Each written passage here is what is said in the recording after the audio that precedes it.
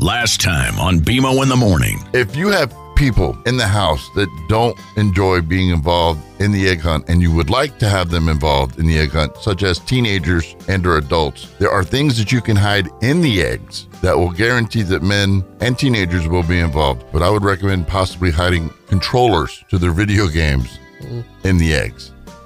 This is the big one. The remote control to the television set. I can never find that thing anyway because it's only like this long. Oh, yeah. I've actually chained the remote control to the couch to ensure it doesn't walk away. Yes. Yeah, no, I had a chained pin here at the radio station for a little while because my pins kept walking away from the studio in there. Yeah. So I chained a pin to the desk and I always had a pin. They made fun of me for it here. And then like a year or two later, somebody was walking around. They're like, I can't find a pin. I was like, guess who can find a pin? BMO in the Morning. Weekdays on Mississippi Superstar Country. Kicks 96.